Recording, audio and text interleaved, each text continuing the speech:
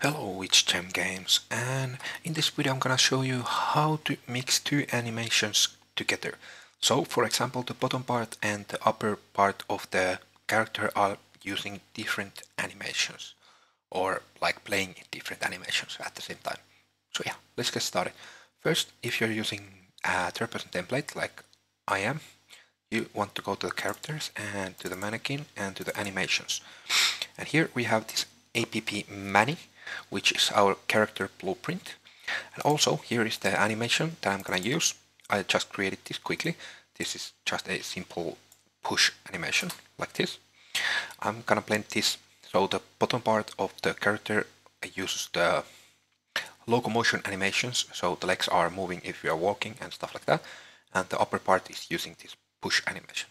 So yeah, let's actually if you want to play some animation only on the top part, you want to select your animation and create any montage like that. Now let's open the any montage that you want to use. And here what we want to do, we want to go to the anim slot manager. Here we want to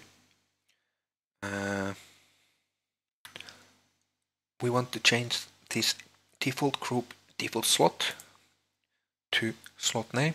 We want to change it to upper body. If you don't have this animation slot here, you want to add a slot from here and you want to call it like upper body, like upper body. Okay, now it will add it here, and we already have it, so it will not do anything. Okay, we are using the upper body slot here. Now we actually want to move this a little bit so it somehow like compiles it or something. So now it works. Now we can save, we can close, and now we want to go to the app Manny or whatever animation blueprint you want to use. And what we want to do, we want to go to the anim graph here. What we want to do, we want to move all this after the main states or your state machine to the right, like this. We want to cut this link, so Alt and left click. And now let's move all these a little bit further up. And we want to also get from the main states, we want to catch new save catched pose. Okay, so we are basically saving this state. We want to call it main states. Okay, let's align them. So select and press Q. Okay, so if they're like this and you select and press Q, they will align correctly. Okay. Next thing, what we want to do here, we want to get the main states. So main states. Use catch pose main states. Also select it and press Ctrl and C and click here and press Ctrl and V. Okay, now we duplicated it, or actually copied. So now we have two of those. So what we want to do now here, we want to get from this source and we want to layered blend per bone like this. And here we need to compile. So now we can click that and go to the details. And here we want to select the bone that we are going to use. So layer, setup, index, brand filters, and we want to add a element. Let's open it. Here we have the we need to add the bone name. So let's go and check our bone name. So you can click here and go to your skeleton. Here I think we want to mix it from the spine to maybe from here. You can obviously use whatever you want, but just remember the name or press F2. Okay, we can do it like that. You want to right click and copy selected bone names like that. Now we can close this and we are back on the app menu. Now you want to paste the name here, or you can just write it if you want. And then blend depth. This is some kind of like blending how much it blends it to the other bones.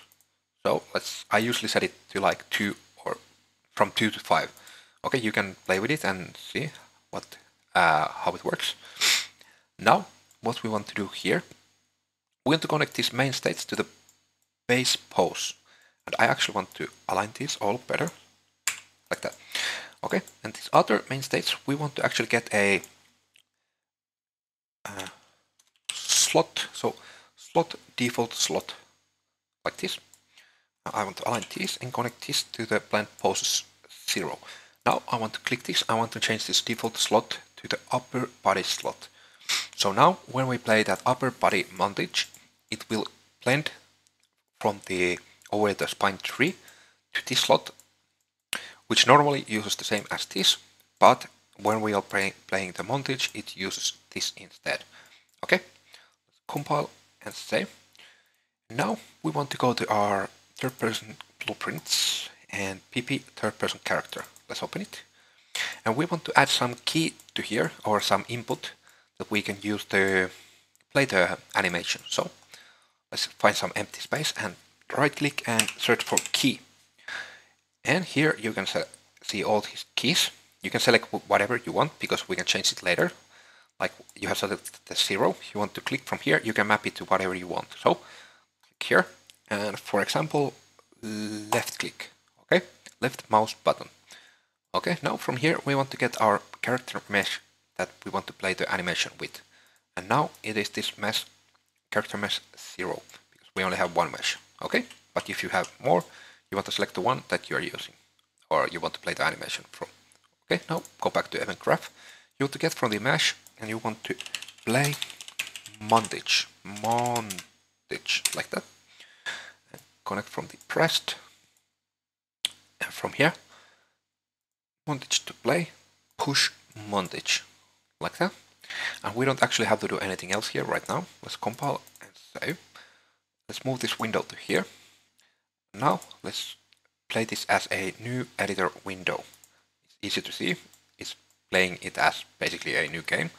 Now if we press the left click, left mouse button, you can see, even if we're running, the player is pushing and our legs are still moving, and if you're jumping and pushing, everything works. So it's blending those two animations together.